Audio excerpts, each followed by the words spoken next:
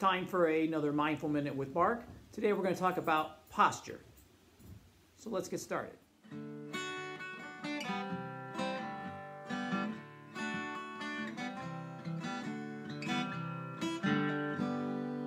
Posture while you're meditating, and my Granddog Charlie is going to help me out a little bit.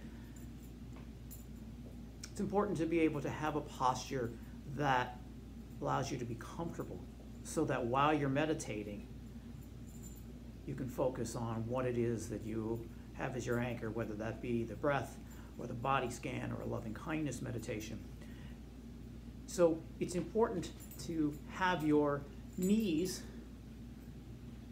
below your hips. Now, you can use a variety of different things for cushions. What I'm using is just something that I actually use, I've been having for decades, that I lay on my bed to read with. But when I turn it upside down here, like this, I can sit on that, here Charlie, so that my hips are above my knees. And when you're meditating, you can choose to have your eyes closed, in which case be careful of straying puppies, or just have a soft gaze a few feet in front of you, which is by personal preference. Try them both, see which one works best for you. And until next time, this is Mark. Strengthen your mind, strengthen your world.